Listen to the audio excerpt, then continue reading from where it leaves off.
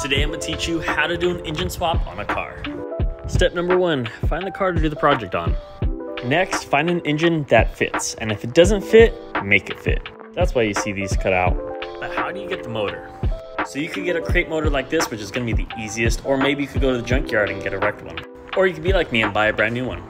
After you get your engine, you need to figure out what transmission you want, manual or automatic with sporting accessories. Next you need is fuel, which I got my full kit from Aeromotive, which consists of the pump, filter, regulator, lines, and fuel injectors. Now, if your engine doesn't belong in that car, you're gonna need a control pack to power it. Luckily, Ford does have one available to control this Coyote. You're also gonna need cooling, which I got the radiator and fan setup from Alloy Works. Engine, trans, fuel, cooling, and control pack, that right there is an engine swap.